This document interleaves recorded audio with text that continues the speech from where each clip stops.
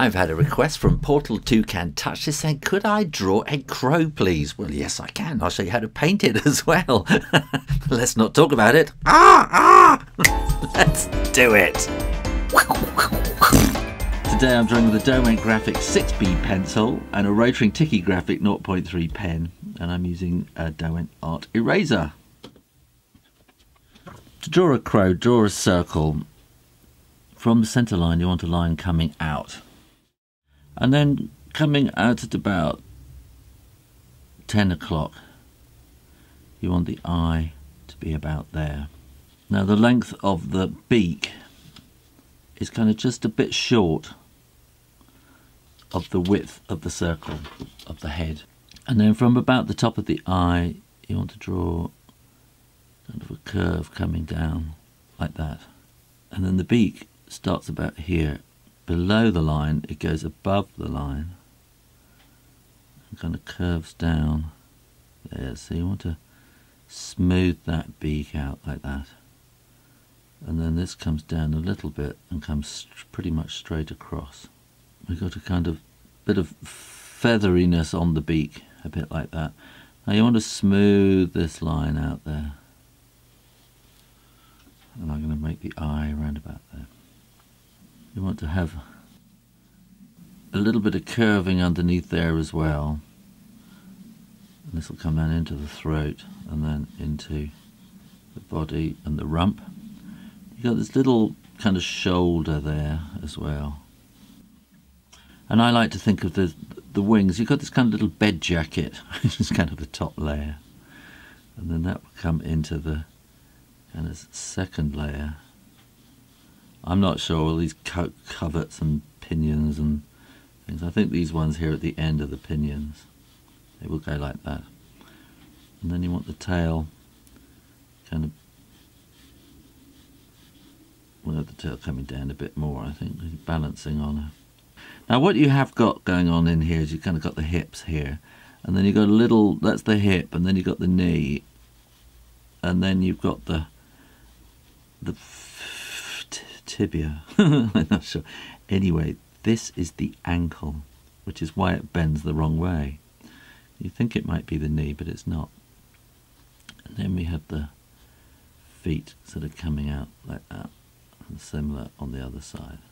And we'll have him, we're going to need to come out again a bit.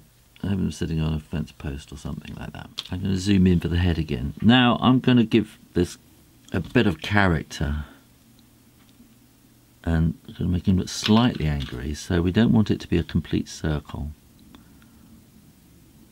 And this is where I start putting myself into it. So this isn't really a drawing of a crow, this is a slightly cartoonized version of it. And then we've got this kind of featheriness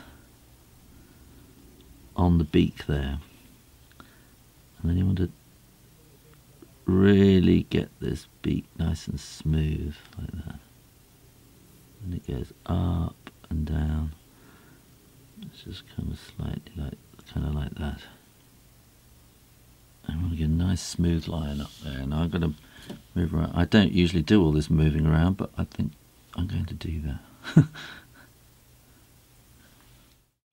And here now again I'm going to slightly smooth it out. You might have a few little feathers showing there. The feathers are on the top at the back here, and so I'm trying to get a swing around like that. There we are, and they kind of show from underneath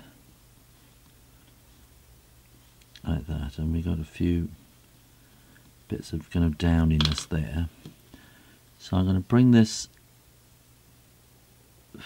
feather in there, and then we're going to get these little kind of hints of feather up here, and then we get a smaller set of feathers, the mid coverts, or I don't know. I don't know the names of all the feathers. I suppose I should do. I should learn them. And then these will be the pinions, which are the kind of the fingers that spread out at the end of the wing.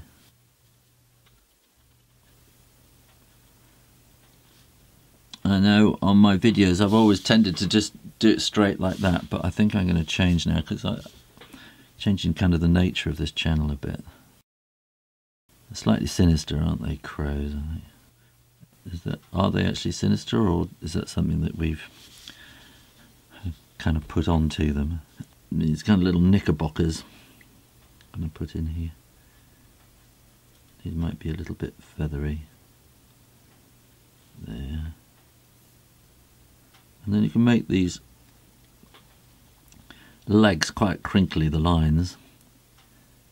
And then that will want to get like that. And then starting just a little bit below there, you can put that claw in there. And they're really not the most beautiful things, I don't think.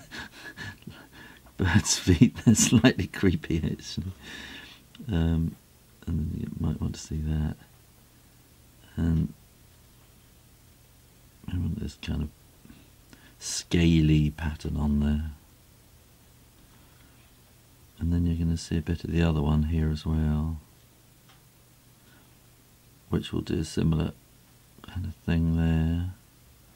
Split down there. And you'll see a little bit at the back there too. There, I can zoom out a little bit now.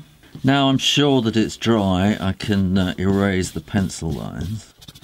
And I'm just going to put in a kind of suggestions of feathers. So these are kind of done with little kind of feathery lines.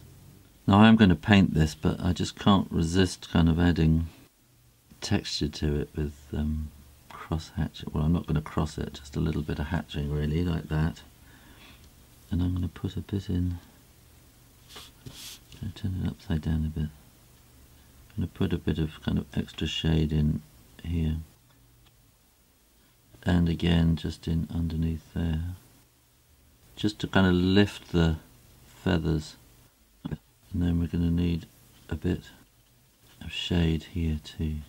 And now I am cross hatching because I'm crossing over the hatching I did before.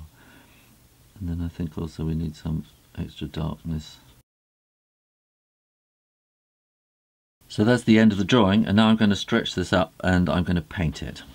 Well, that took a lot longer than I thought it would, so I'm doing the how to paint it as a separate video, so click on the link to follow that, or try the mystery drawing.